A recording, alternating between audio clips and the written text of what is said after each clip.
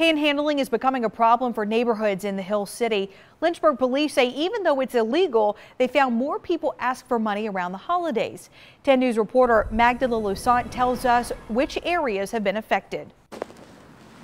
Lynchburg native James Foster just moved back to the Hill City from Charlotte. I tend to get a little lax here about security, but I'm still in my Charlotte mode where I'm locking my doors when I leave the house. I leave my cars locked at night. Though locking his doors at night is a rule, then an exception, recent complaints of aggressive panhandlers roaming through the Rivermont and Boonesboro areas will have Foster's neighbors checking their doors. So maybe I should change my mode of operation on taking care of that part of my security. Lynchburg police say they've gotten numerous calls about repeat offenders like this man, Justin Baldwin, and others who residents say have been tampering with cars and home doors. On the private property, they'll knock on the front door. Sometimes they'll get aggressive and they'll keep asking for money.